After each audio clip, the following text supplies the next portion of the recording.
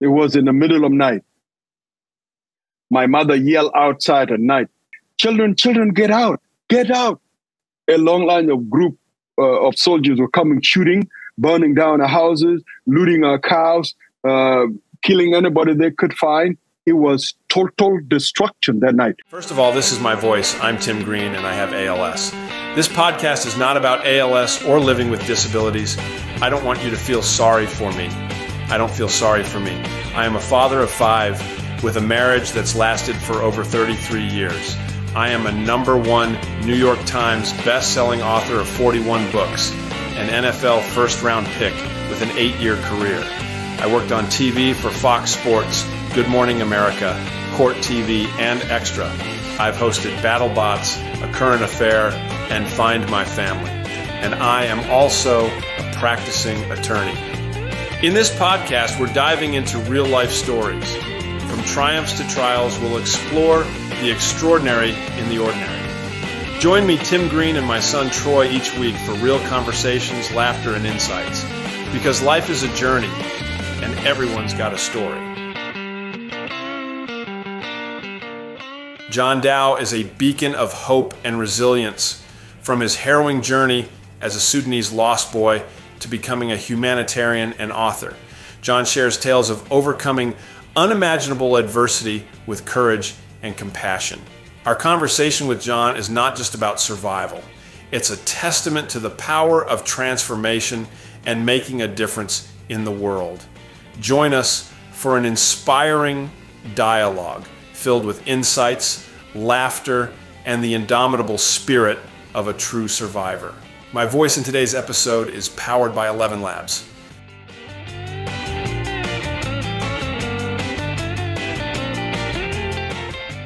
John Dhieu, by my last count, you were running 4 charitable foundations and raising millions of dollars for the impoverished people in war-torn Sudan. So thank you so much for making the time to speak with us today. My pleasure, my brother, Tim Green. My brother, you have the most horrific, courageous, inspiring, and ultimately heartwarming stories I've ever heard. I want to talk about that in a minute. But first, I want to talk about your life before this amazing story. What was life like before tragedy struck? What was your family like? Your village, your home, your school, your church, your country? Wonderful. Thank you, my real brother, Tim Green. I am so glad and so happy to be talking to you today, to be able to join your podcast today. My life before the war happened in my village. My life in the village was great, wonderful.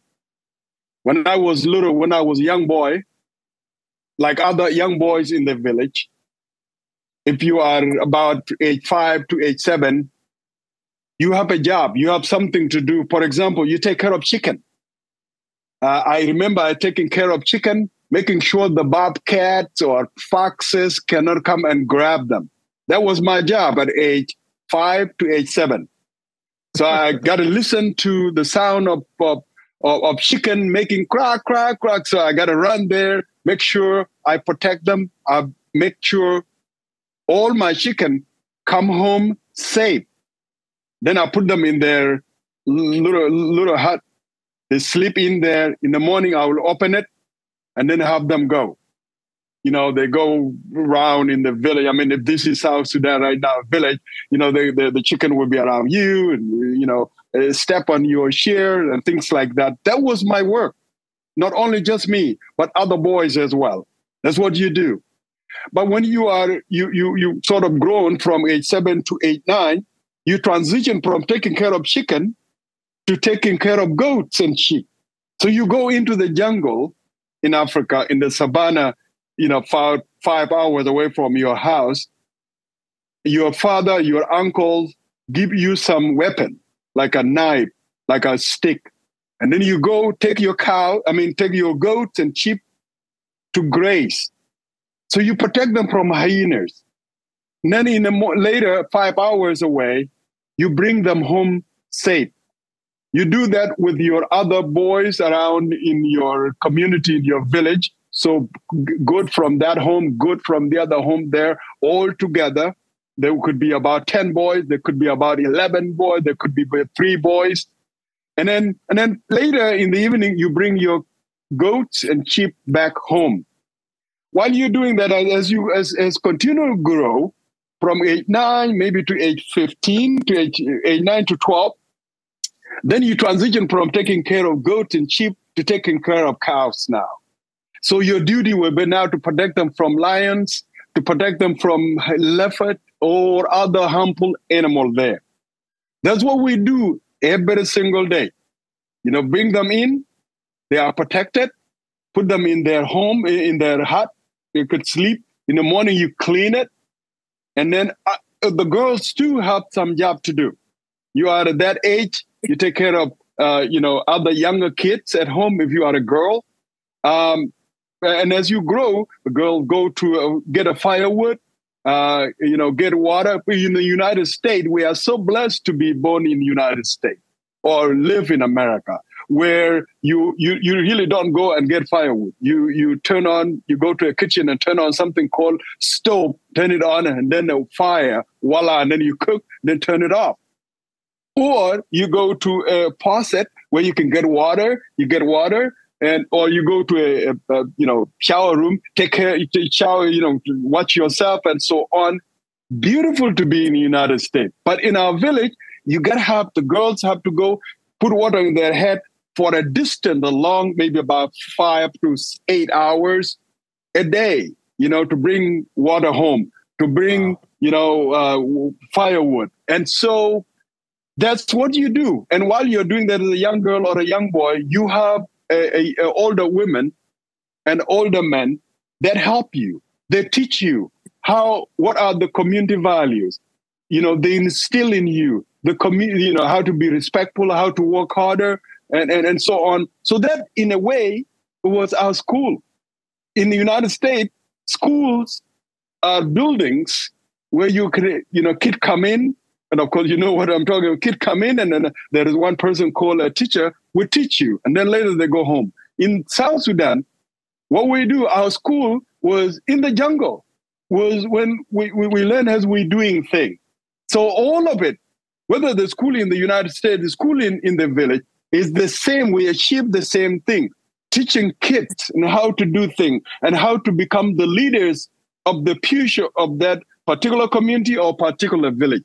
That is how I was brought up. There was no school, like a typical school, formal school. There were no hospital. There were no clinic. There were no nurses. There was nobody. And so we help ourselves. If you get sick, get malaria, your mom and your dad, your uncle, your auntie knows where to find herbs. They could go and dig the roots or get the leaves, dry it, and burn it. And then sometimes, they use hutch to put it in on your wounds and things like that. These were the situation or how we live in South Sudan. It was just beautiful. People going into weddings, they're going to marriages, they're going into ceremonies and wrestling. And, because we wrestle there. Wrestling is a big sport there. And so a village and another village, they come and wrestle. People come together. We love it. There was no sugar. There was no all the modern things. Our life was so good. We were so clean in terms of eating right. We grow our food. We do not have big grocery store. Grow our food and then get it and then eat it. In the United States, if you ask a child now, where do you get food? Well, in a grocery store. But in South Sudan, there was no grocery store. We just plant your food, grow your food, and then all life was good, my brother Tim. In South Sudan, before the war, our life was beautiful. And that's how we learned. When you were taking care of the animals, did you ever have to defend them from bobcats or hyenas, or did you ever personally run into anything? Personally, many times. For example, bobcats are everywhere. They love to eat chicken. The foxes are everywhere. Look, in the villages like this. So in the villages, it's not like in the United States you have, a place where people group together, live together, closer to each other, like apartments or big home and so on. That's not how like that. In Skinny, for example, I've been to your house, and so it's too close to each other. So a house to a house. Imagine in the Midwest of United States, where a house will be far away, like a mile away from each other, and so around it there's grass, long grass, and trees, and so on. These are places where these animals, such as bobcats and foxes, hide in it. So constantly you're there making sure bobcats are not eating them. For example, when goats, hyena love goat, I like eating goat. Many times that we chase hyena down because they're trying to sneak in and grab our goats and so on. So we have to chase them in. We have a dog too. So that the dog can smell it far away. Dog can see it before we see it. And then when the dog barking, we go to where the dog is barking, that direction. So maybe hyena is hiding there. And then when a hyena heard us coming, it took off, they ran away, leopard, and even lion too. So we have to be brave enough to defend your animals. Wow. That is intense for... You think it's 7 to 9 and 9 to 12. I mean, that is a lot. Yeah. I was playing kickball and in math class. Yeah. I can't imagine having to go face animals like that. Wow. Did you play any sports? If not, did you have anything you like to do with any free time you had? Correct. So Tim, while I was there taking care of our animals, we play sport. For example, we play a sport called Aluit. Aluit is like a baseball, where it's like a baseball where you have bases. So, for example, let's say how many kids are there playing Aluit? They go into a circle place. That place is safe. Now I will be a lion. And everyone is human being. And then these human beings will try to trigger me as a lion to be mad. They will say something like, Aluet, Aluet.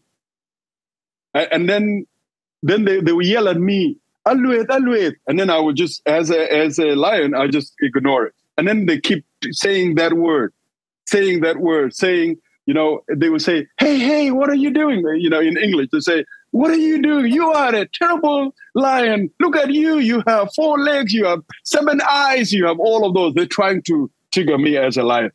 So when I got it, it got into my skin as a lion, I would say, go, I would roar at them. And then I would charge at them. I run toward them. When I grab one of them, and then I put my hand in that person's nose, then now that person became a lion. Now we are 2 lions. And then we go ahead again. They will yell at us, and then we go to them again. And then I grab them, and then I touch their nose. And then until we finish them, we made everyone to be a lion. Whenever the one person that we could not get now become the next lion, and then the game start again. So that's when we play outside. Or we can play another thing called gurgur. Gurgur is a round thing you throw, and then people with a stick, and then you try to fear it, and things like that. Lots of sport, the game we play outside there. Were you a good wrestler? I was not a good wrestler. My dad was a good wrestler. I am a singer. In South Sudan, every man have to compose some songs. In the United States, there are those who write songs, there are those who sing songs. That's not how it is in South Sudan. There's no way you can write a song and then somebody else sings somebody else's song. No. In South Sudan, you create your own songs. All right? You compose them. As young as I was, I create my own song. For example, one of my songs goes like this. He said, I have many of them. I would say, Metajonga aliebdua madirelo digon chan wengil rith kedan hyonga kepida burgo kwanao anjitonga wineding lo buchire dien batinga nyila jetugorin galot ding men kene wunder oyon Merajonga liebdua madirilut. So what I mean here is that I'm so proud of a big bell of my father. My father bought a big bell. You gotta have to buy, it's not like this bell we have here in the United States. You see, cows have like a bell cows and things. No, those are smaller ones. Those are teeny smaller ones. Our big bowl are big, very big. It's like what? It's like two big pumpkin together. That is the big bell. So you tie around your bull neck, and then your bull will just move. And then as it moves, the bell sound. All right, the bell sound. So here I am trying to promote my father bell, big bell, and I'm telling people, look, my father have this big bell. I mean, can't even talk to me, my friend. Let me tell you, we have big bell than yours, things like that. So that's what my song, that's what my song mean there. And so my father is a good wrestler, but I did not really develop to be a good wrestler. But I'm a good singer. So where kids had to choose kind of singing and wrestling, or those two different paths? Correct. So for you to, attract girls and to be loved by everyone, you either be a good wrestler or a good singer. Nothing else. So if you are a good wrestler, people talk about you and they, it's like you are famous, If you are a singer too, all of your songs are the ones that are being used to dance, and people are dancing and so on. Most of the time, you will be on the top pick by girls, Is that just, John, is that just in your village, or is that would you hear about singers from other villages too? Oh, yeah. It goes from, it's just like in the United States. One village, people know you, and then your credibility and so on, it send a wave. It send a wave to the entire other villages and other villages and other villages. And so, like my father was a well-built, like your dad. Like like Tim. Well-built, strong. And so when Queen Elizabeth went there, I think in the 1960, I guess 1956 or something like that. So good wrestlers and good dancers were collected around the country. My father was actually picked to be one of those. So they were there to grace the coming of Elizabeth. At that time, South Sudan was still under British control, British rule. So yes, so you are well known for what you do to the community, and good wrestler, represent your village, represent your region, good singer. Your songs are sung by every age, older age, young kids, so everyone in between. Did you have any hit songs? No, I did not have any hit song that goes to many villages because I left my village when I was young. So those who have hit songs, the older one, assume if I were to be at home from that age to about into my 20s, yes, I would have a hit song. But my song were sort of below of teenagers. So teenager song really doesn't make, it doesn't go that distant, So these are teenagers. So we were regarded as still here. But once you get to be initiated, because I was not initiated when I left home, when you get to be initiated to be a man, then you start singing songs, composing good songs, and then you're going to still now have hit, that's where you're going to start to having hit songs and things like that. What was the political status that led to the war that broke out? What was the political situation in the village or in the region? So there were these problems that happened in the northern Sudan, which were the seat of the government. And so people in South Sudan felt like they were not really presented. They were mistreated. They were, viewed as like second-class citizen in their own country. For example, anybody in South Sudan at that time you were not really allowed to be a governor, not allowed to be a commissioner, let alone being a governor or so on. So those higher positions were not held by South Sudanese. They were all dominated by the Arab in the north, especially also in the police. If you are lucky to be a South Sudanese in the police post, you could be just only an officer. You will not be, promoted. For those in South Sudan is very big, all right? It's like a map of Kenya and Uganda combined, but there was any single university. There were only three high schools. So imagine the entire state of New York, plus Connecticut, and so on, and maybe the New England, for example. The New England, assume that you are in the New England only 3 high schools, and then no university. There were butch schools, in the other big places, like big cities in Juba, Malakal, and Wow. There were butch schools under trees, right? But in our villages, there was completely nothing there. So people in South Sudan were not really treated very well. They were not allowed to hold any position. They were not allowed to partake in the running of the country and things that come like development and so on. So they were denied all this kind of thing by the northern elite.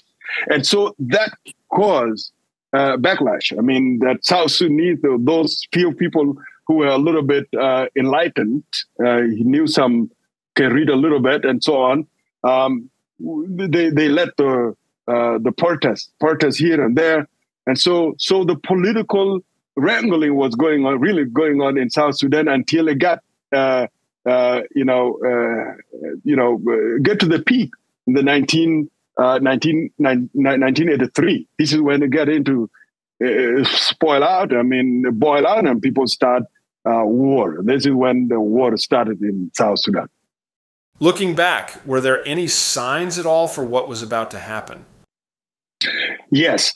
So as we're doing all of this, taking care of chickens and goats and cows and so on, normal life, but still as young kids, you knew there was actually something about to happen because adults were so depressed and people talk about in a worry voice. They are discussing things that the kids really didn't pay attention, or maybe would not understand what was going on. But you can feel that it's a tense in the village. People are not easy. Life was getting to be something was about to happen. Were they discussing war, or they were discussing protests, or just being upset? They were discussing how we can save ourselves. For example, where do we run to? I still remember we say, okay, if the attack come to our village, do we go to the Toch or do we go to the east? Toch means to the Nile, to the river Nile. Toch, this is where we take our cow in during summertime. So we call it Toch, T-O-C-H. Do we go to Toch or do we go to the east? Wow. So others will say, we go to the east, we're going to die of thirst. There will be no water there. Others were saying, if we go to the Toch too, it's going to be water, it's going to be swammy, it's going to be, there will be no, a ground where we can live. I mean, there will be nothing there. Or along the Nile, so Nile overflow. It creates something called SUD, S-U-D, S-U-D-D. It created that SUD around it. And that is a swami, the largest wetland in Africa. So it's called Toch. So there is no way you can live. It's all, there are no islands there. So people were arguing, we're discussing. We go to the Toch. It's okay to go to the Toch because if we don't have something to eat, we can live on fish. While others said, if we go to the east, there will be no water and so on. And if we don't have cows and goats and so on, we're going to starve to death. Those were common discussions that people were discussing. Could you please tell everyone what happens next and what would have happened to you if you had stayed? So, yes, as we have been experiencing this feeling of uneasiness, people are not, something was about to happen in the village, and people discussing where to go. If we are attacked, where do we run to? Where do we hide? What do we do? What do you do as a child? So as we were thinking about that, and this actually dominate the discussion in the community, in the villages, one of the nights where my brothers and I, we were sleeping in our own little hut. It was in the middle of night. My mother yelled outside at night. I think in the middle of night, my mother was saying, "Meet Bagbe." She was saying, children, get out. That is, meet Bagbe. That's a Dinka statement saying, children, get out, get out. So as we heard my mother, boys outside, and then the bombardment explode here and there, the whistling of bullet, we woke up quickly. And then out, I think I was the first to get out of my hut. And then when I got out, I ran across my home compound and I saw somebody running. And I thought, that is my father. This is in the total darkness. The whistling of bullet, the bombardment explode here. You can see fire here, fire there, and so on. I was now clear that we were under attack. So the guy that thought was my father, was running after him for a few minutes. Later, that person dodged into the grass. And when I was coming by, he grabbed my right arm and pulled me into the grass. A long line of group of soldiers were coming, shooting, burning down our houses, looting our cows, killing anybody they could find. It was total destruction that night. You could see fire here. That home is engulfed in fire. Another one there, another one there. The sound of guns, the bombardments, and people yelling and people crying and so on. It was completely huge destructions. And that's why I said it was as if God got tired of us that night. The guy that I thought was my father, that guy turned out to be my neighbor, Abraham. Abraham and I were sheltering there in this long grass and all the activities of shooting and so on. So we just ducking there. We stayed there for a few hours, and then about 5 a.m, then we took off, ran away as fast as we could. You can see, if you look back, all the villages that we could see, you can see smoke there, all houses burning down. So we kept running until the evening. As we kept going, we went there and hid in long grasses there, get rest a little bit. Then we kept going. Abraham and I kept running for 2 days doing that. I was so hungry. My tummy, I just didn't feel myself. My feet, were so tired. And the element cutting our feet and so on, it was terrible. Thinking about my mom, thinking about my dad, thinking about my brothers and sisters. That was something, whether they were killed, they're still alive, and what happened, and where am I going? All these things racing in my mind. We went for 2 days with no food. After that, later Abraham dug a root of a plant called amiro out.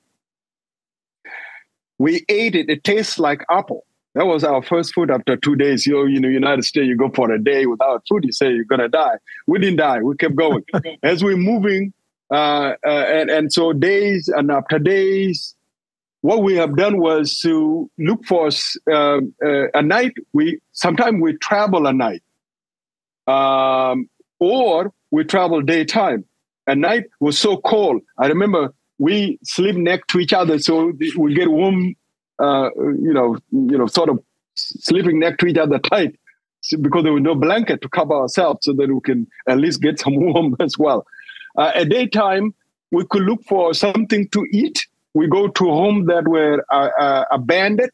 We go there and find some beans or find some pumpkins and whatever that we can find, we can eat. Then we take it and then cook it in a deep, deep forest so they cannot see our smoke. Looking for water, we listen at night where the sound of frogs were making noise, quack, quack, quack. Then we know this direction, there may be water there. Then we can get water. Or we could see birds circling around. Either something is dead there, or there's water there. That's the technique we developed as we moving, by ourselves. So there were Abraham and I, two of us. Later we were five. One woman and her two daughters, and two of us were five. Later, this woman and her two daughters were abducted by the militia. They were taken to becoming their wife. And so we kept going. Later, hey, John, when they abducted them, did they not see you guys, or why they only took? Oh, we saw them, and then we ran and hid because we knew they will kill the men first. And these women didn't, maybe they think they would not be killed, but they didn't kill them. They abducted them. But Abraham and I, we went into the long grass and hid. We saw them far away. We knew these are, because they were coming in a long line. So we knew that these are militias and so on. So we went and dashed out and hid. But this woman and her two daughters were then abducted. Remained two of us. Later, by this time, we were about a month and a half from our home. The problem of hunger became really a big problem. For example, we don't find anything like beans or whatever, pumpkins or some kind of things. The situation reduced us to chew like a maize stalk or sorghum stalk. You chew it. You swallow some sweet juice.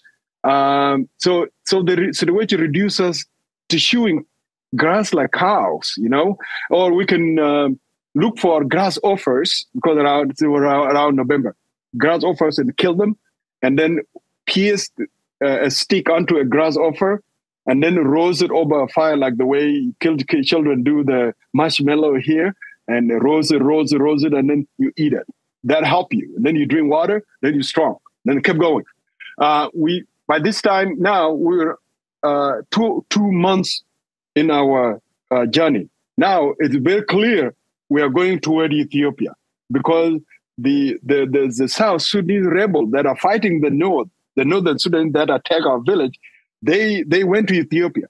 And so the word said, that is a place where you have relative peace. So we kept going. Now we came to a place called Konkong. This area was inhabited by the tribe called Murle. Murle were so hostile. They collaborated with the government. And so anybody they could find, they'll kill them. So what we did was going around their villages, we walk at night. Daytime, we went into the forest, sleep or whatever it is, stay there. It is nighttime, we resume, kept going.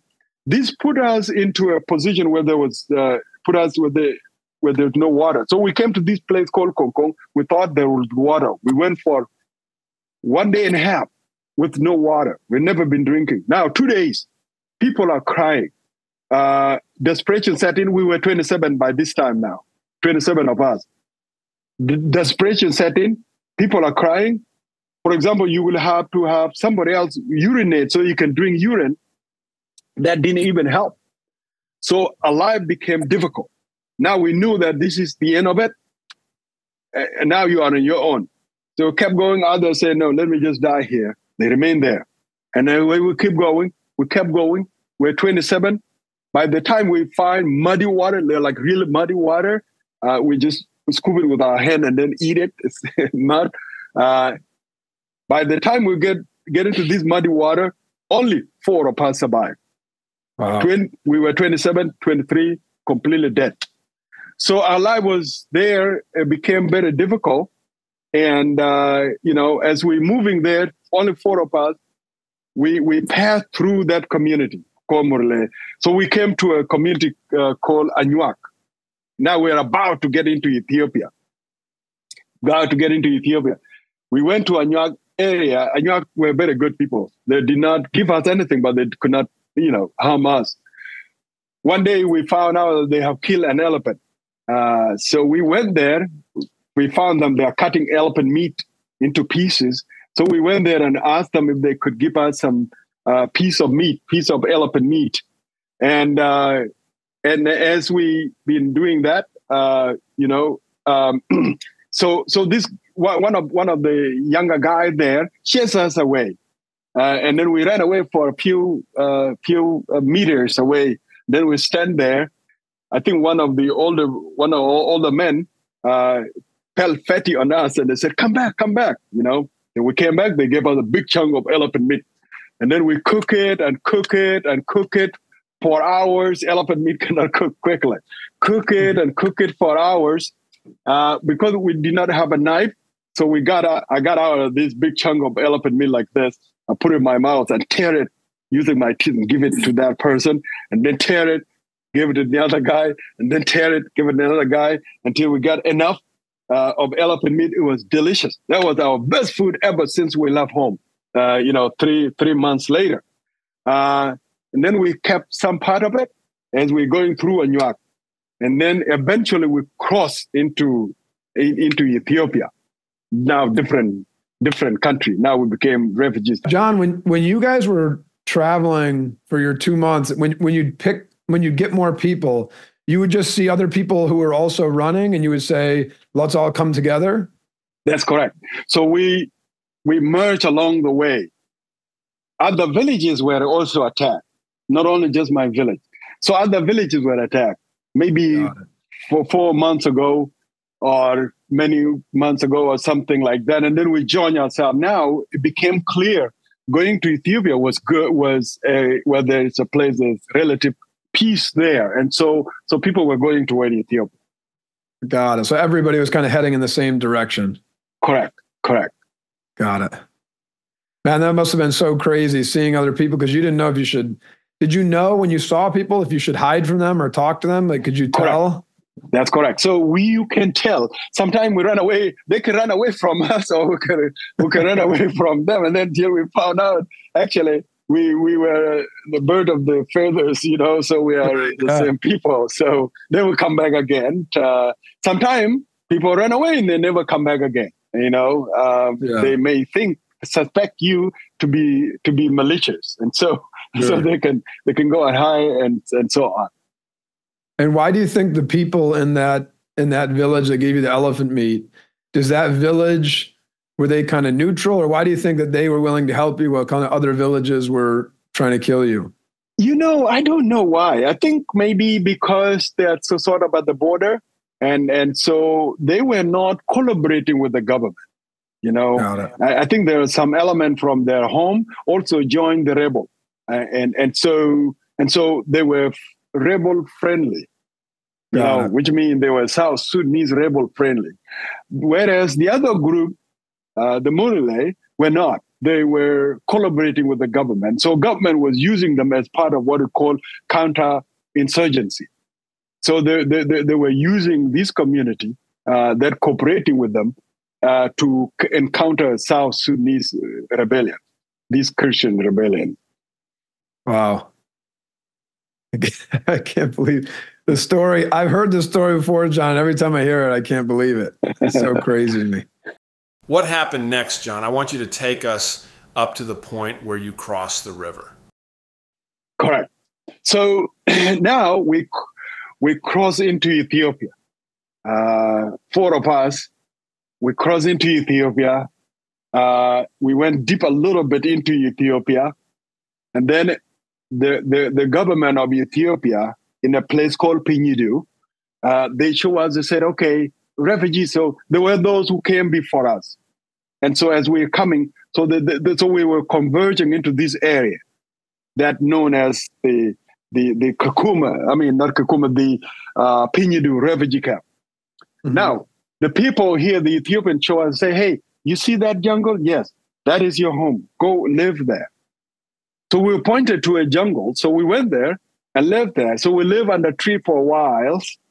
Trees were our houses. And then we lived there and sleep there and so on. And then, so the number of boys and girls and some adults became many, 10, 20 or 100 or whatever, 4. And then we all converge here. Our numbers swell, becoming big. Now, John, because when you made it, when you got to Ethiopia, were you like, oh, we made it. We finally, like, was it like celebration, or were you still nervous? You didn't know it was going to happen? Still nervous. We did not know what will happen. So there was no like feeling relief. There was no relief there because these people, we did not know how different they are from the other people that we went through. So we were so kind of nervous too. So we just do it by ear. We just live there. So then we came as together because we lost families. So we create our own families, a family of 50 people, 50 people as a family, 50 people as a family. I was 12, but I was taller than the other boys. So I was picked to become a leader of one group. As I was with this group, then the number of boys were added into our group, and our group became about 1,200 boys. Wow. Their age were from age 5 to age 15. These kind of many children there in one place, they're crying every day. They want to eat food. They want to drink milk. There is nothing I and other older boys could do. We lie to them. Hey, guys, today is bad. Tomorrow is going to be good. We're trying to give them some sort of hope so they can hope for tomorrow, can hope for something that it's going to, And as we stay there, as a number getting bigger and bigger and bigger, disease such as cholera, typhoid, whooping cough, measles were killing boys every day. In our group, I remember 2 or 3 boys dying every day, every single day, 2 or 3. Wow. We could take their bodies, we could bury them in a place, dig a shallow grave. And that grave, we buried them. You come back the next day to bury the bodies of some more boys. You could find the bodies of those who buried previous day eaten by wild animals such as hyenas. It was very graphic seeing these people being mules there. But we lived there. Then they start bringing food there. The United Nations, the World Food Program, the other groups start coming and giving us food, and it was getting better. Life was getting better there in Ethiopia, in that refugee camp. And even they start giving us clothes, secondhand clothes. Remember, Troy, when you're growing up, I mean, you see, some clothes don't fit you anymore. Your mom and dad take you to donate them to Goodwill or somewhere. Those clothes make their way to the refugee camp. In our case, they were bringing these big bags of clothes. And then they will give maybe, for example, 10 bags of clothes to one group. But they're not enough. So what you do is there will be people, you put your hand in it, your hand will be put into it, and then pick what you can pull out. Is that your clothes? I remember when it became my turn to put my hand into one of the bags, they don't allow it to look through it. It's just your hand in it.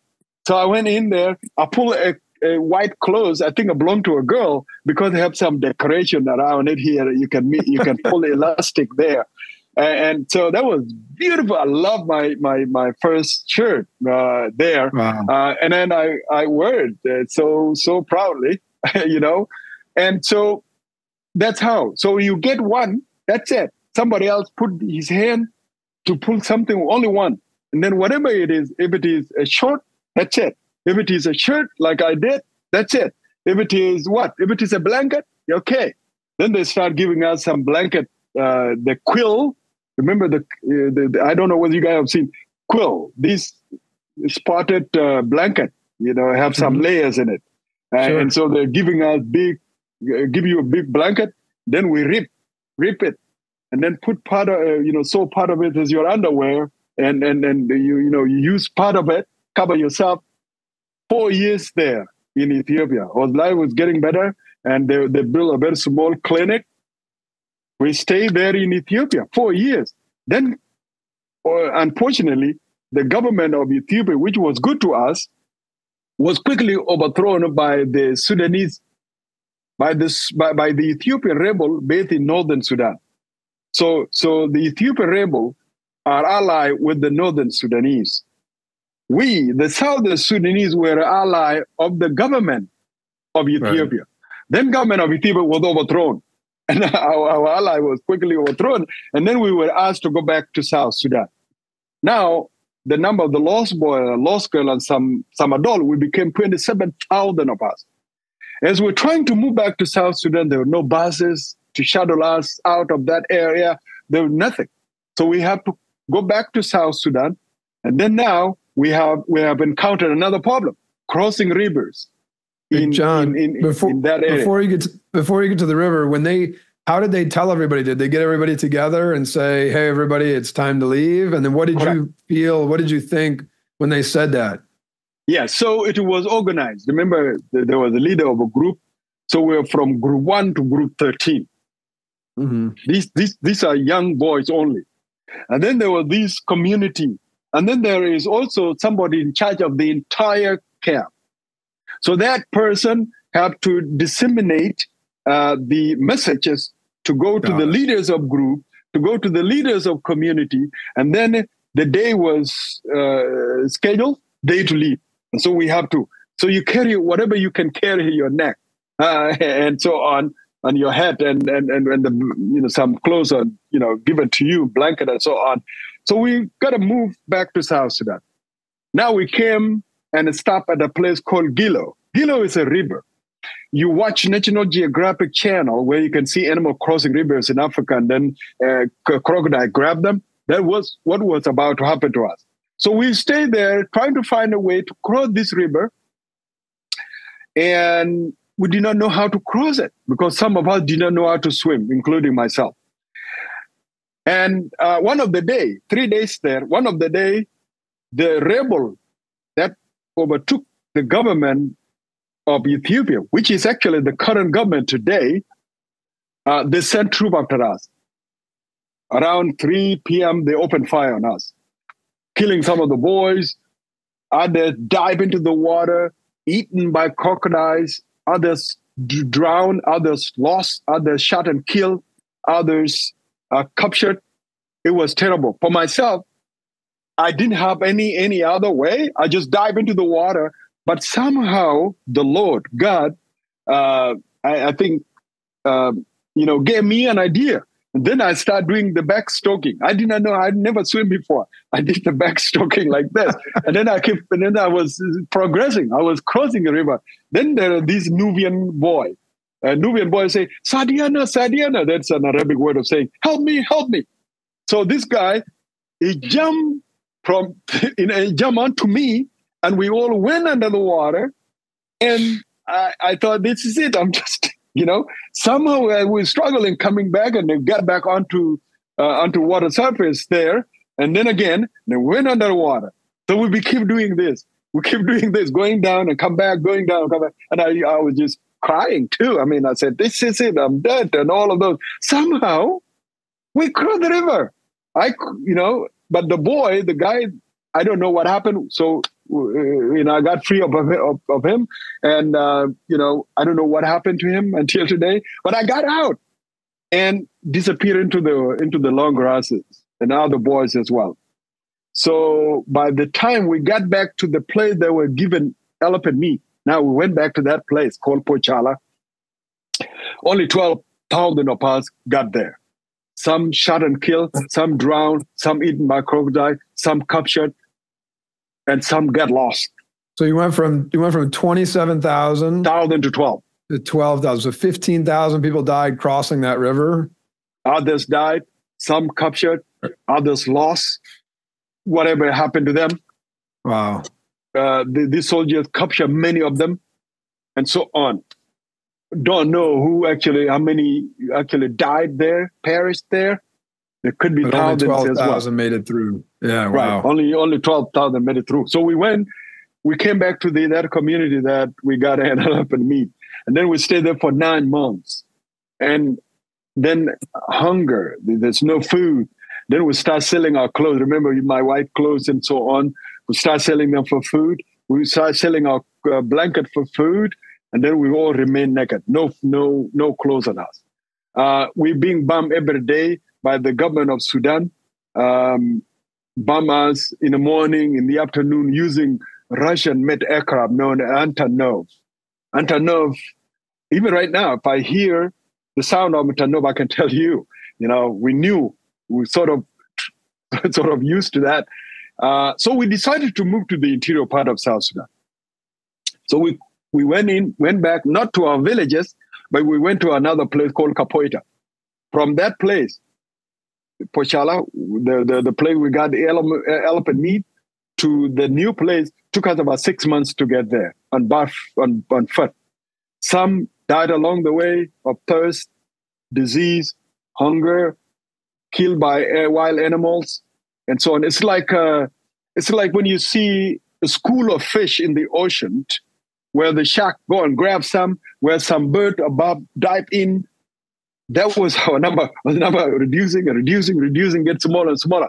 So we eventually get to that place called Kapoita. We stayed there 3 months. We were then attacked. We went to another place called Nairus. We stay about a few months there. Then we were attacked.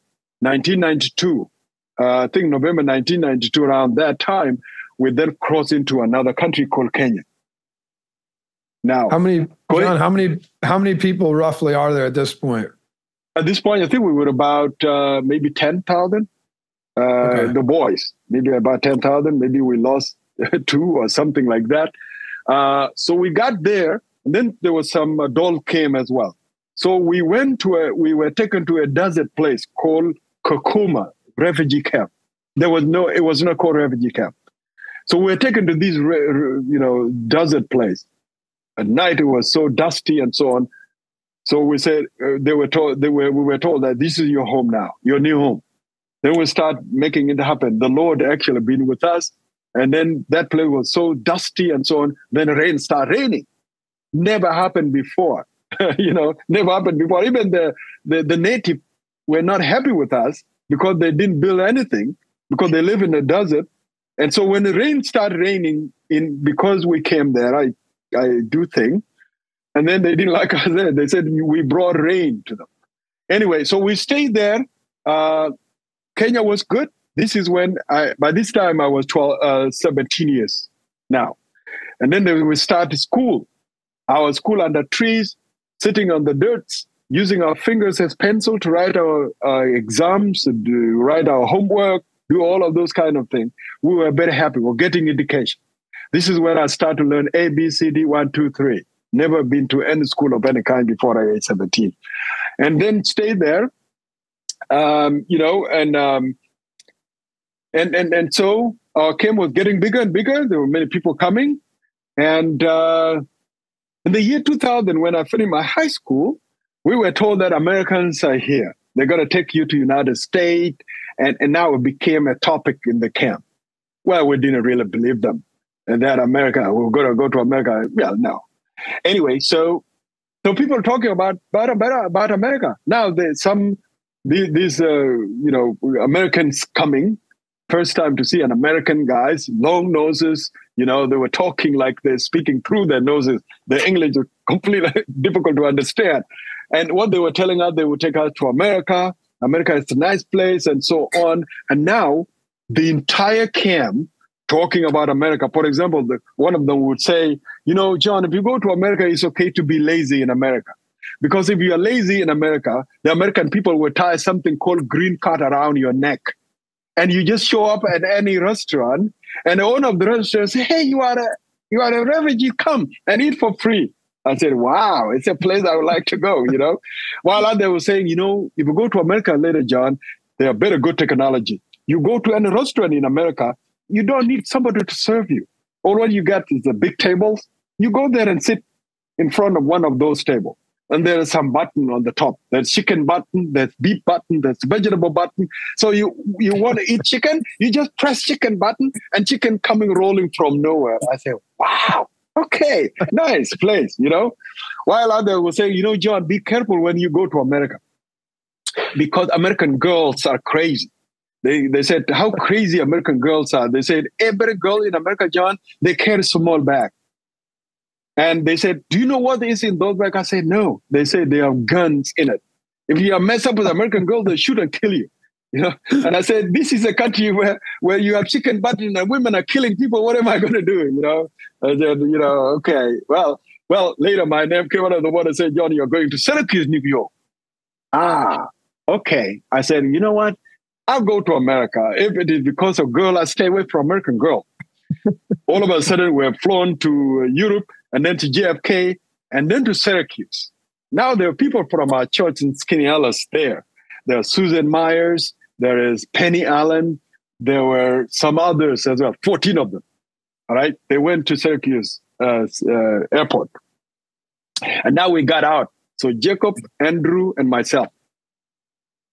So as we merged out of the corridor there at the airport at Syracuse there, I think they ran after me and said, hey, welcome to, I think they knew who came from Africa, very skinny and dark skin. Said this guy came from Africa, exactly. So they ran after us and they very nice people. They hugged us and we hugged them too. They were very, very nice, 14 of them. But there were 4 girls there.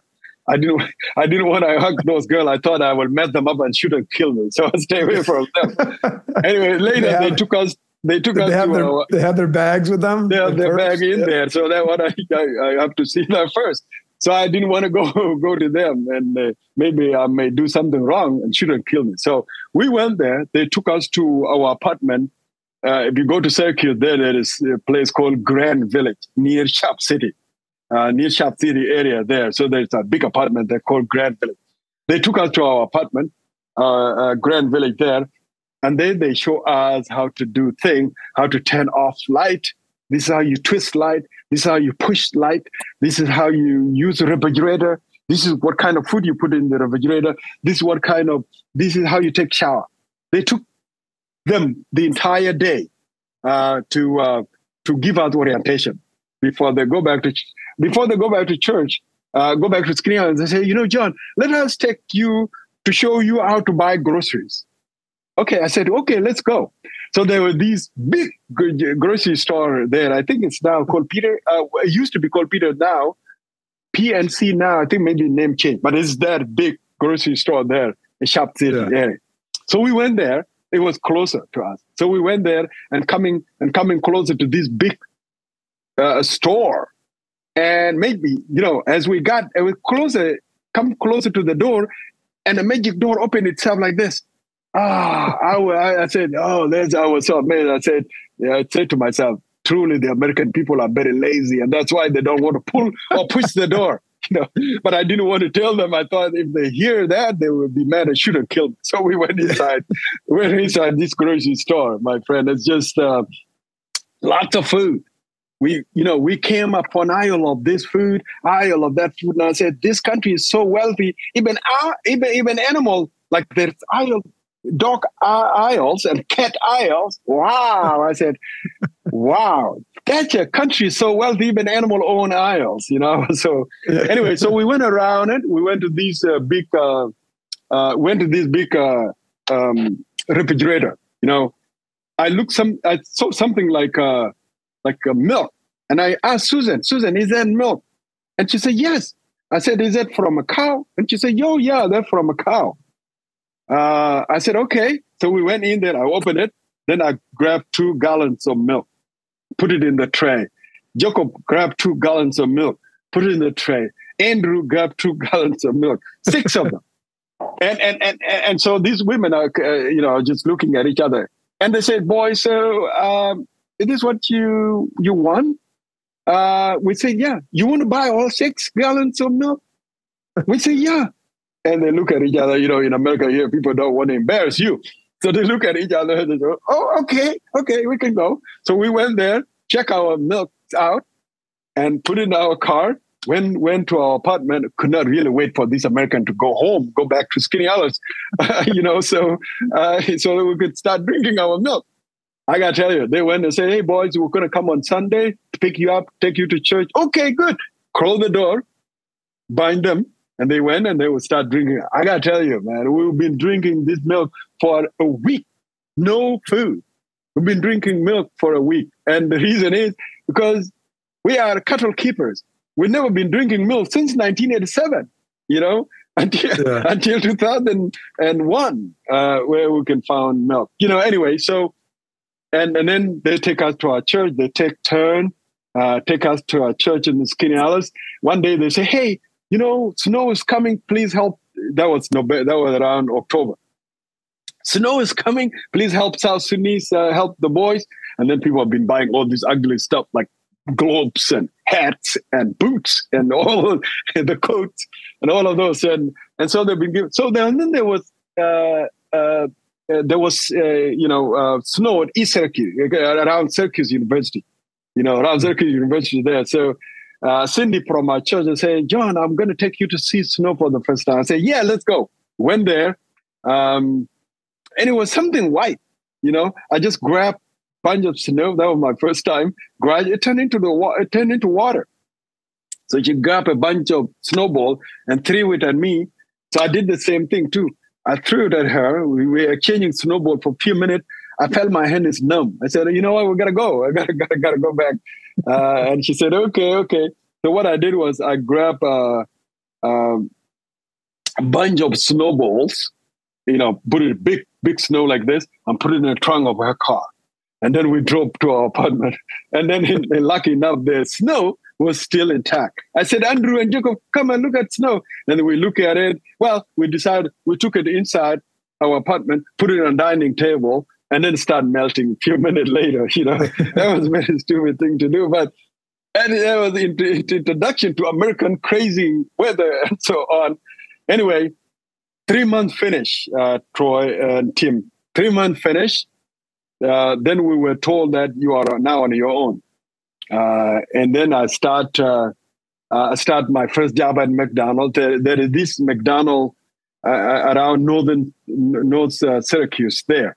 That was my first job, doing dishes at McDonald's, grill hamburgers at McDonald's, and so on. We were working hard.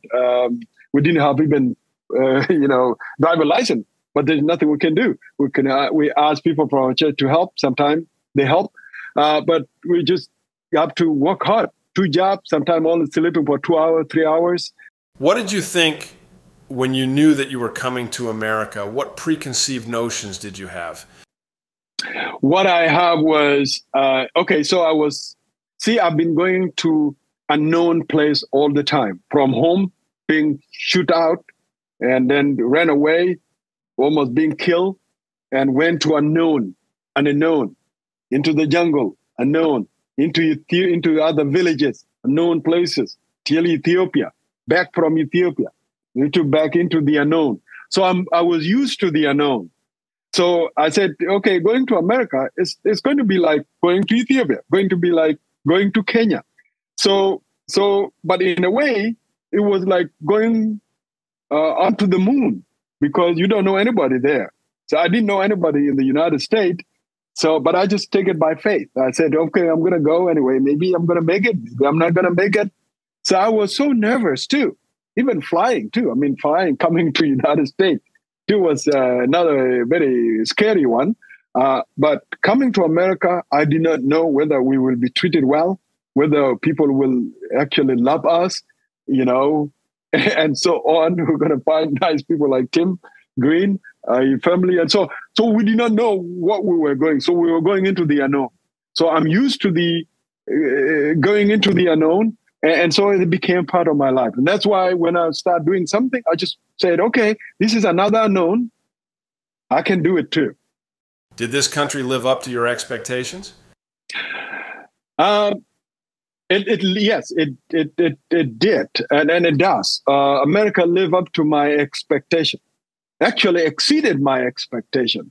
My expectation when I was coming here, I did not know whether I would be treated nice. I did not know that I'm going to have good friends. I did not know whether life will be better. But it has surpassed my expectation. America has been a sanctuary for people that are being mistreated, a sanctuary for people that can come to heal, a sanctuary for people that they will have another chance, second chance to be called home. America has been a huge sanctuary for not only just myself, but for all the other people, refugees or migrants that come here and their goals or dream are realized. For example, by myself, I have done not only that, been to school, went to universities in America, treated like any other person here, or benefited from American system, from American laws, from American regulation, from American goodness. I benefited from that. So that's huge benefit that I have been. So my expectation of what America would have been. When I thought about it, it turned out to be even greater than what a human being can think. Do you ever have nightmares about that river crossing? I still have nightmare until today. Very much dealing with lions. Very much more. Some of the time, I just have to fight with lion here in my dream, and crossing that river as well, trying to survive. Trying to save myself from drown and so on. But these they have never becoming my stumbling blocks. They become a sort of motivation and reminder. They remind me, if I get lost into American goodness, abundance in the United States, easy life in America. I mean, for those who are going to hear me, I'm not naive. I'm not saying America is that. It's like there's no silver bullet here. Oh, there's no silver spoon here. But there is lots of opportunities that you can create your own silver spoon in America. If you work hard, respect the laws, have appreciation in your heart. So little thing you get, you appreciate whoever giving it to you, and also appreciate the system, the American values and so on. You will live very well in this country, and actually you will heal beyond what you were not thinking. I mean, what you were not expecting here in this country. Yes, so I am, whatever I was, it has completely surpassed my expectation in this country. Except for the chicken button. We got to work on that still. Yeah, we got to have to, I'm be looking for it. Where can I get chicken button? All of it. There is something resembling it now. You can go to something called drive-through. I think drive-through, for the first time I went through that drive, somebody took me and said, hey, John, let's go there. And it actually turned out to be McDonald's at that time. I did not know. So we went to drive-through. So you can order something and then get out of your car. I mean, maybe if you are an American born here, you really may not really get what I'm talking about, easy thing in America. Yeah. So that is kind of resembling chicken button. I know that you, like me, are a devout Christian. How important was your faith in the various challenges you have had to face? People ask me, how did you survive? I say two things. One, because of Almighty God. God have helped me. It is through God that I survived. It has strengthening my faith to become strong because of what I went through. If you read the book of Job, Job was a very wealthy man, was a well-regarded person. But then temptation came. You know that people who are going to listen to this, they know that he went through temptation. And Satan came upon him. And Satan said, God, the reason why Job loved you, because you actually fended him with all stuff, with his wealth. If you take away all his wealth right now, he's actually going to rebuke you. It's not going to love you. It's not going to, Anyway, in the Bible, but Satan was allowed, but not to take his life away. And he was suffering so badly. Things were taken away from him. Himself, physical, like you, my brother Tim.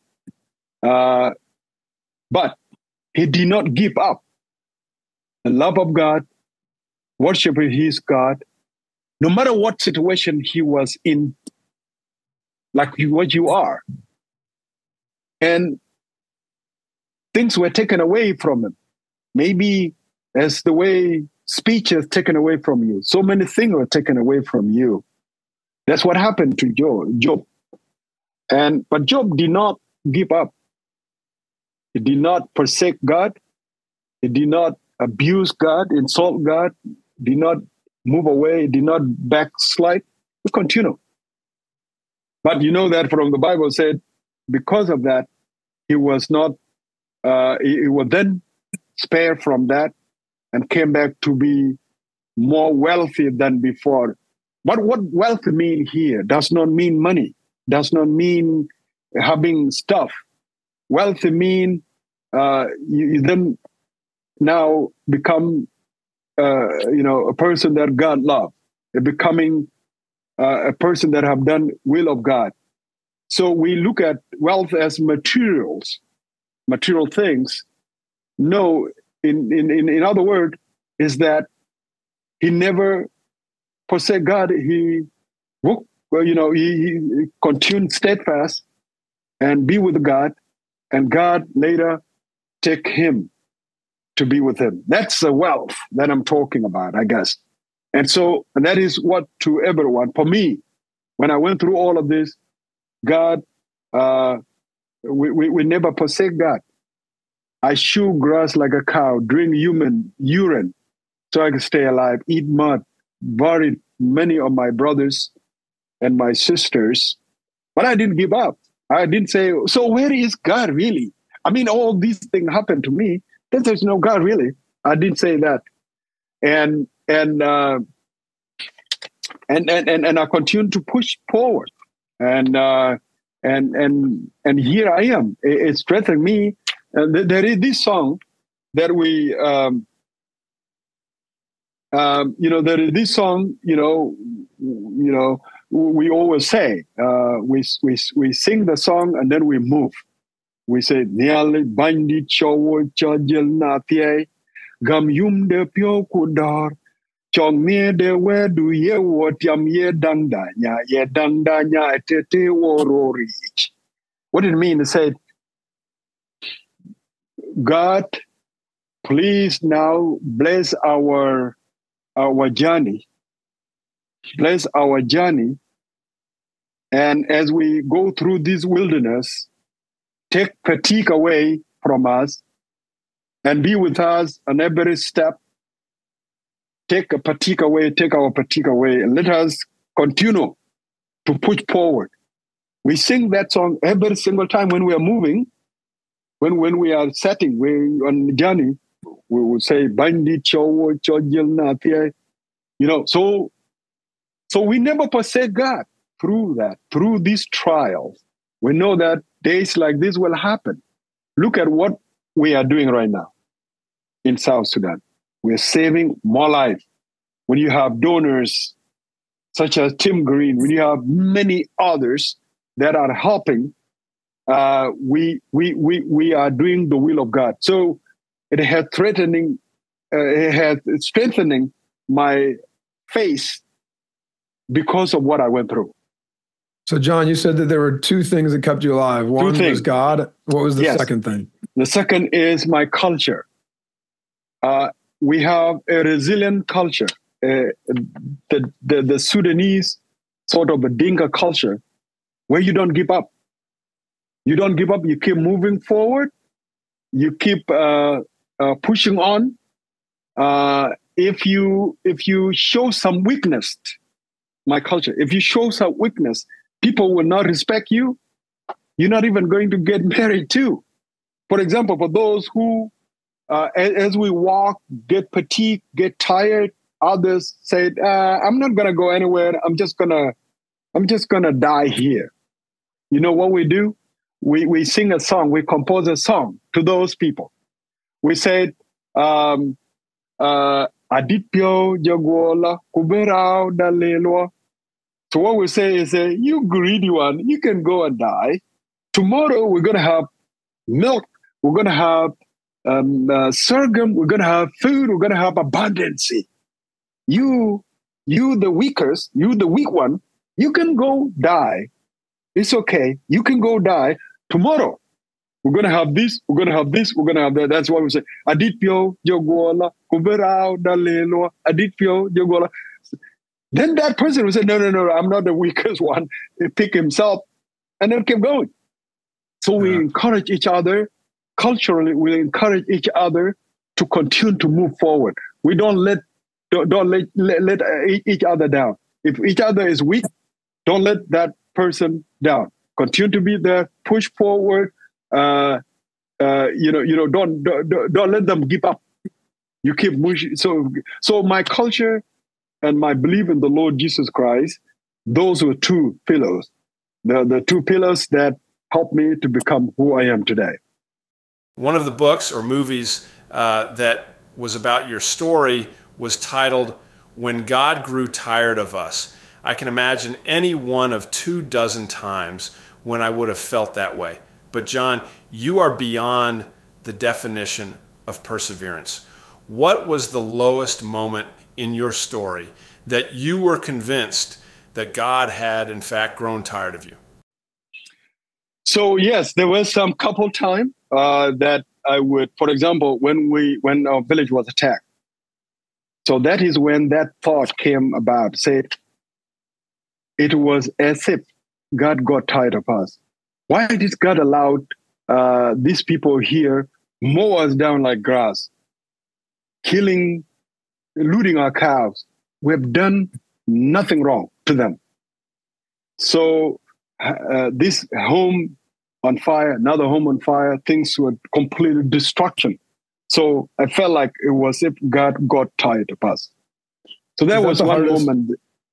Oh, sorry. I was just going to ask that same thing. Was that the hardest moment, that first night, or was there a harder moment? That was the hardest moment. I never had anything to cushion myself with. I'd never suffered that so badly before that. So that was the first, and that was very difficult. Then as I move on from another place to another place later, many months and many years later, then I have something that I cushion on. I said, what happened to me last year or yesterday? This one is nothing. And actually, it became the cushion that helped me in the United States. And if something happened to be very difficult in America, I say, listen, I went through things, harder than this before. But the first day was the difficult one. That was the movement that I felt as if God got tired of us. John, tell us some of the things that surprised you when you first got off the plane. So when I got off the plane in New York City, so I was so surprised when you get out of that you see so many kind of pictures of different people with head on, like these caps on, people with some kind of, different kind of people. And I said, so why is it like this? Little did I know, so America actually, it's the melting pot right there. I mean, it got me. I said, so all these kind of people that live here in this country, they have different religion. You can tell they are sort of different from each other. That was the first time of seeing America is, America is it's a sanctuary of different kind of people with a different kind of background, with a different kind of religion. That was the first time. That was the first thing. Number two, when we got out of at JFK there, we're going to LaGuardia because they're going to, that was their schedule. From JFK to LaGuardia. And so they put us in a taxi. My friend, the way the cars move, I did not know that actually human beings drive them. He was just going like this. I said, so how do they know where they're going? Like the road here, like the other one under this, other one on that. How do they know where they're going? That was what really surprised me. Second, when you buy things in America, it's not the price you see on the tag, it's what you're going to pay. You're actually going to pay more than that. In Africa, is what you see is what you pay. There is something they call tax here in America. So, and I say, why are they cheating us? Why are they telling us this is what you're going to pay? And actually, this is like $15. You end up paying $17. So I say, why? Why America deceiving people? That was something that was so surprising. Third, I can see, there are other things that are maybe not good to say, but go to a bathroom here in America, it is open under it here, down there. And I say, well, this is private affairs. Why are they making it like public, but now I understand why they're doing that, But using a bathroom it's a private affairs. It's not a public one. Anyway, when you see women driving big buses, whoa! I said, so these are the ones that are actually carrying gun now. The one that they're driving buses. I did not know that. Men, not a lot of men actually drive cars in Africa, let alone women now driving cars. Remember South Sudan? We are a male-dominated society. So I grew up like that. So there was so many things, Brother Tim, that surprised me about America. And I did not know. There are these, before you come to America, they give you orientation, all right? They said, America is like this. Call 911 if you have a problem. Go to a police. And I said, you go to a police? Wow. Because our police there, you really don't need to go to them. They will demand something to give to them, pay the money to them, or they will actually do bad thing to you. For example, in Kenyan police, they took my chicken one day, but they said, if you go to America, if you have any problem, go to a police. Oh, okay. Maybe that one is good. So they teach you things like how cold is America. So this facilitator talk about how America is cold. This guy is actually right now is in Boston. His name is called Sacha Chanop. So Sacha was telling us how cold America is. So reach out at the back there, get ice, big ice cube, get it, and then place it in my hand. He was so cold. Then I gave it to the other boy, and then another boy, and he said, America is cold like that. And I said, no, this guy's actually lying. This guy is lying. I said, the place will be cold like this, and you left now. Nobody can live here. And actually, when I came here, it was exactly what it is during winter time. It's so cold like that. So those were surprised that I went through. Can you also tell us about the current state of Sudan? What message do you want to leave our listeners? Lastly, how can they help? The state of South Sudan at this point, people so the country just got out of the war, let alone the war that I was talking about, the war between the North and South. That was resolved in 2005. But then there was this civil war. South Sudanese, then they start killing themselves. That started in 2013. And it's actually that war is being concluded right now.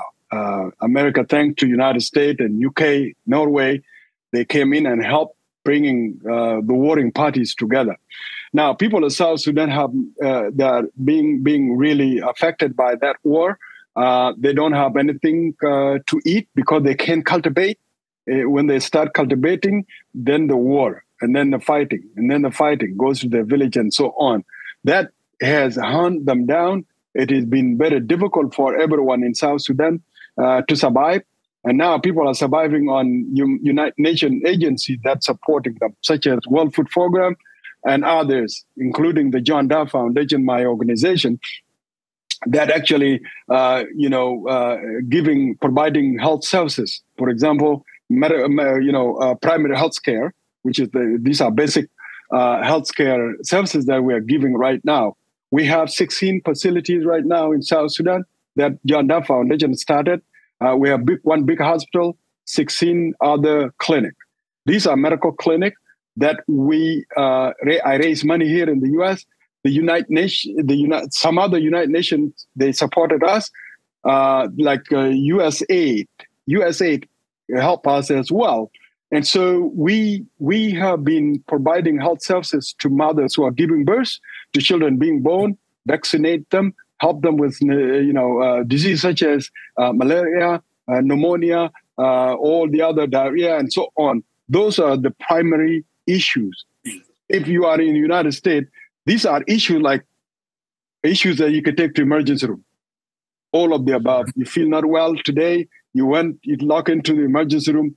We're lucky to be in the United States. You go to emergency room, you're taken care of by the doctors and the troop and the sort of army of nurses and so on. They help you, get you better, and then so on. Or sometimes, if you're not really very sick, you go to your doctor, your office doctor there, and they take care of you. This is combined is what we call the primary health. And that's what we do with the John Dhieu Foundation now. This is services that we give to people, those who cannot even afford anything. Sometimes they come with their chicken. We say, eat your chicken, but we will take care of you. The Lord have blessed us, and that's why we are able to do this. This is the generosity of the United States. All the money we get in America, meant to take care of you. So I'm not discouraging them from being self-reliant, but I'm helping those who cannot really help themselves. So those are the things that what we do. And we're also doing the maternity work. Mother conceived, taking care of them until the baby is born, and vaccinate them and so on. That is part of the work John Dhieu Foundation do. Now the work that we do, part of it's nutrition. People are malnourished. Like I said before, they don't cultivate because of war here and there, tribe fighting another tribe. And so there's no way they can get a time to cultivate and grow food. And so John Dhieu Foundation will come in and help those who are malnourished. For example, we have to bring them together like every Friday, and we do what we call nutrition screening. So we screen them. We bring a tape. Tape is marked with yellow, red, and green. So you put it at the upper arm of the baby, and then if it is red, then that child is malnourished. We're gonna admit them and give them food, give them milk, give them what is called plumpy nuts. A plumpy nut is like peanut butter, milk, and egg combined together by the World Health Organization, the WHO, and give it to us, and the UNICEF as well. Give it to us so that we can administer to these children. So we can admit over 50 children and then feed them for 2 weeks. They gain weight. We release them. Another batch come in. We feed them. We release them like that. Or mothers who are malnourished. Women are there, are the one getting the brunt of the situation that we have there, because mothers are the one, they cook, they do all of this kind of thing, small food, and give it to everyone. Almost, she's not going to get enough. And if she's not getting enough every day, she's getting thinner and thinner and thinner, and she's pregnant.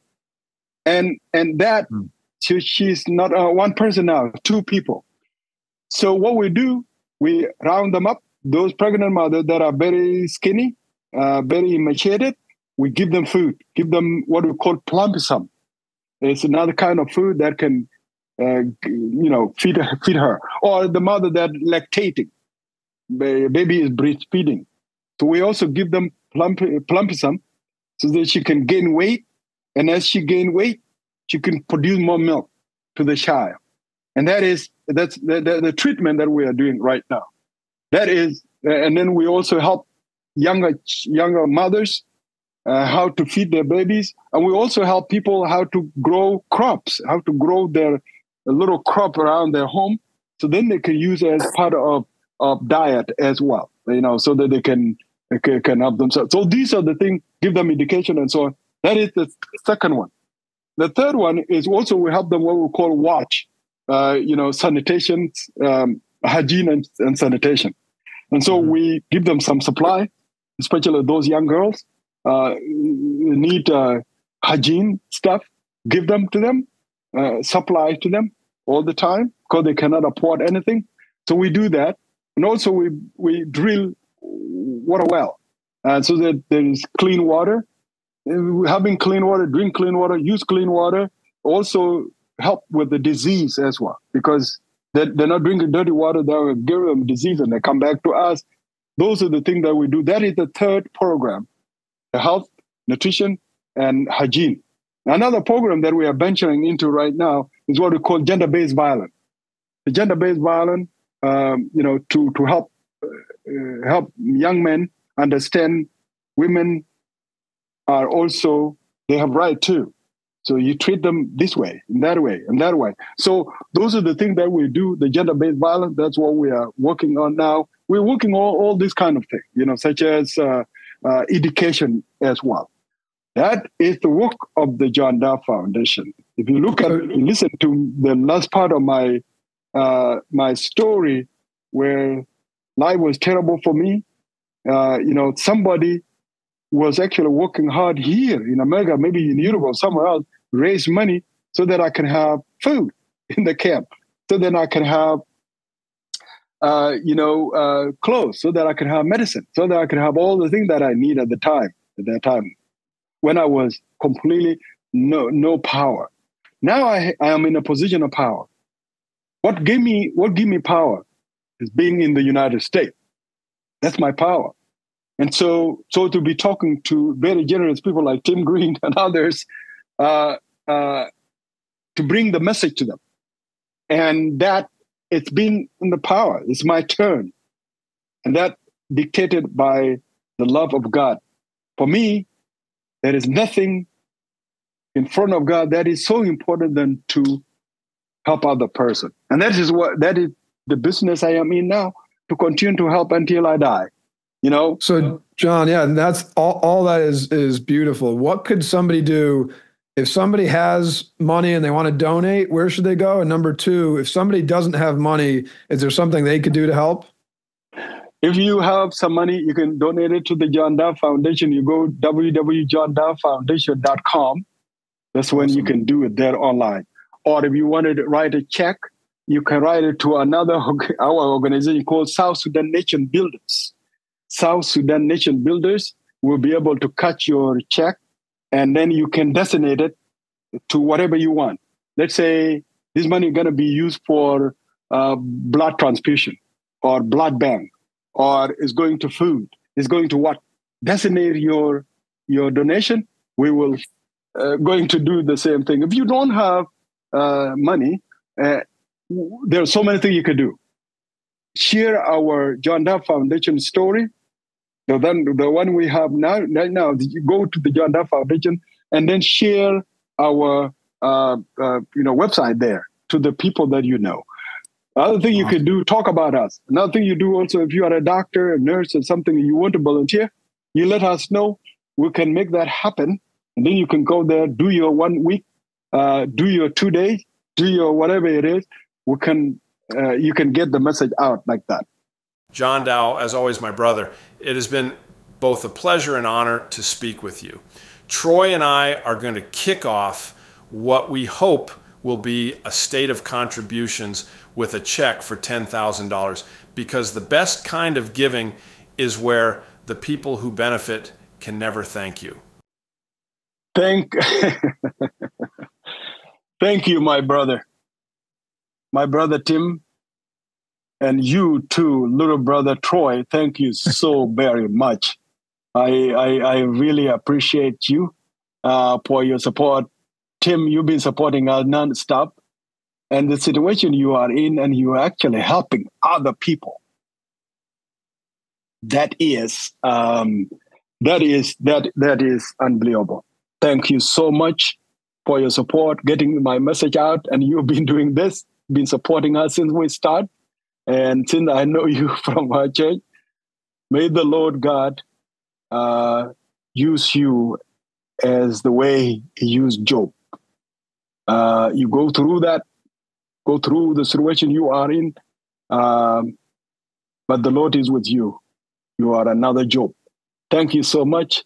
With your younger son, Troy, who has a lot of years ahead. And then you start doing the right thing at this younger age, Troy. You're the best. Thank you so much, and I appreciate you. John, thanks so much for coming on. You're an unbelievable story and an even better person. So thank you so much for the time. And we look forward to talking to you again soon. Thank you. May the Lord bless you and bless your family. Barclay Damon LLP is proud to be the law firm sponsor of Tim Green's podcast, Nothing Left Unsaid. For more on Barclay Damon's team of nearly 300 attorneys with regional, national, and global reach from our offices across the northeastern U.S., Washington, D.C., and Toronto, go to barclaydamon.com. I want to thank my partners at Barclay Damon for supporting this podcast, and of course 11 Labs for their incredible technology. If you like today's episode, a free way to support the podcast is to subscribe and share it with friends. Thank you. A significant amount of these sponsorships go to tackleals.com. For cutting-edge ALS research at Massachusetts General Hospital, if you want to make a contribution, go to tackleals.com.